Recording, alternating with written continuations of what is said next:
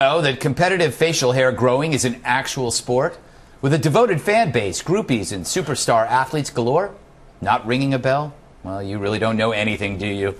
Luckily, the independent film channel does, and last Friday premiered its pack of hairy patriots as they journey from the national championship in Oregon on into Norway's international competition. Behold the bearded beauty that is Whisker Wars. Red Eye went to the reality show's premiere party to learn more and shave less. Thanks, Greg. At the Whisker Wars premiere over at the Blind Barber. And in the spirit of the event, I myself have not shaved in over 2 weeks. Not too shabby. Hey, Tom O'Connor, our producer, what are you doing here? Thanks, Bill. Well, actually, Greg said that your approach, like your beard, is horse so he sent me along to make sure we didn't get laughed out of the joint. As a matter of fact, I tracked our progress over the last 2 weeks just so to show everyone how much I beat you.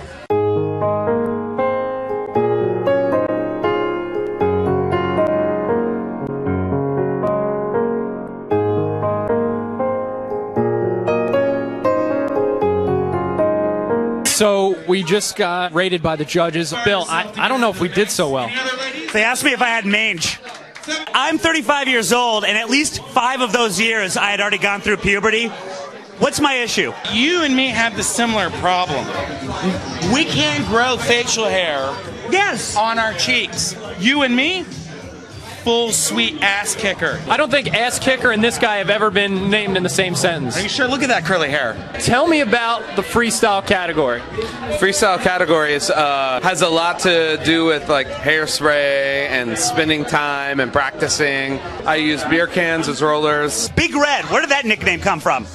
I don't know. I mean, people just call me, you know, they've just called my beard Big Red. Oh, I didn't even notice. The workout regimen interests me because now what do you do? Do you do beard push-ups? But you got to do a lot of cardio. You know, I mean, you're trying to like, just like you would take care of soil and you were farming. This is 2 weeks. What do we think? We know what you've got.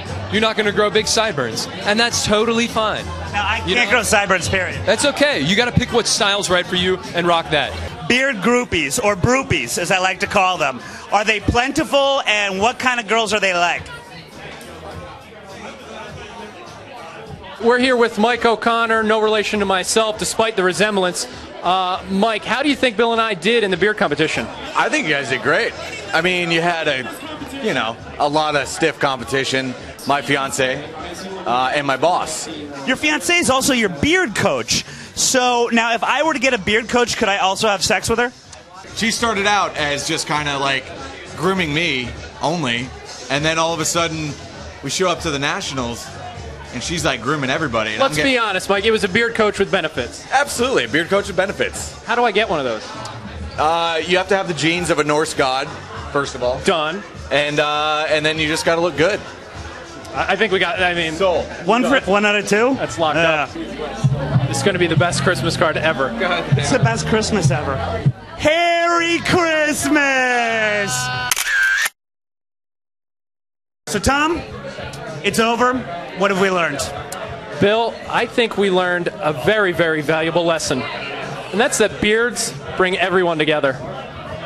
Clearly. Aw, something tells me something happened after that, Bill, that we didn't know about. Are you going to shave now? I don't know. I kind of like where I'm going with this. It's not perfect. It's a bit see-through. But this is starting to happen right here. And there's sort of a reverse Hitler going on right here. Do you notice that? Yeah. There's like this weird bald patch that I'm not happy about. I still say you look like the son of the Native American in King of the Hill. Wait, was that an Asian guy or a Native American guy? I thought it was the son of, what was his, Big John?